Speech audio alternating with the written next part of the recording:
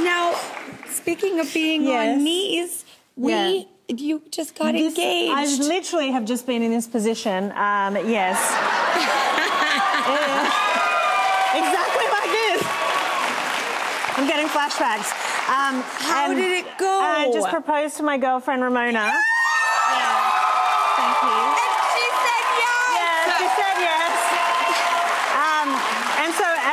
I was like, do I get down on one knee? What do I do? And I was like, what did you do? I may as well. So I got down on one knee. And then she, like what you're doing, goes, well, you can't be the only one on your knees. So she got down as well. Yes, because she's a giver, not a taker. Yes. And we were in the Disneyland, the happiest proposal place on earth.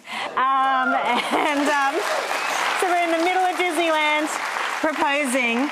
And luckily they put some topiary trees around us to give us a little bit of privacy. And it was just beautiful. And she said yes. And then I was like, oh, okay, great. And then I was so overwhelmed that afterwards we went on a ride, this new ride they had, and I kind of collapsed afterwards because I was so, like, overwhelmed with it. Because I'd never been engaged before or proposed to or proposed. So it was, like, such a huge thing in my life. And then we went on this new ride and I go, hang on, I just have to, like... And I just, like, literally collapsed on the floor for, like, 5 minutes. And then I go, okay, I'm good. Let's get churros and... all that adrenaline. Fun. Yeah, churros would cure anything. By the way, all that adrenaline. You also picked up the phone and called Bob Iger. Yes. Like the president of all of Disney, like the grand poobah, like the puppet master. He's the big boss. And I thought, well, if he says yes, then it was meant to be, and I was meant to propose that day at Disneyland. And because I had to get special permission to get a special area roped off and get the topiary trees in and, you know, and a violinist playing, like, Disney classics. And it was it was really romantic. So I did go to the big boss to get permission. He's like the one. Yeah. Yeah. Like, that's so cool. Yeah, and they couldn't close down the whole park. We just got one little section. I love that.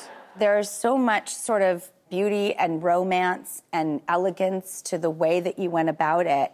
Aww. And I was curious that you started a new dating app. Yes, that's right. Yeah, it's called Fluid, everyone, and you can download it now.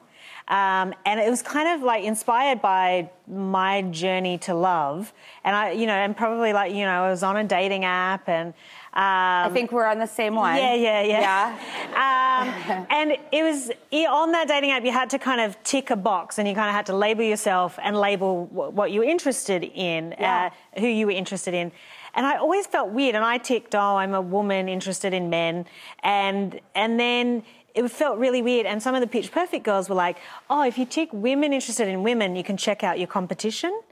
And so, like, I ticked it once, and then some, I don't know, newspaper said I was bisexual or whatever, and I went, oh, wait, they found out? Yeah, because that's the whole point, is the privacy. So I just thought, well, what if there's a dating app where you don't have to label yourself or what you're interested in? Because I do think, from my own journey, and I'm obviously in an amazing same-sex relationship now, but was someone who primarily dated men before that.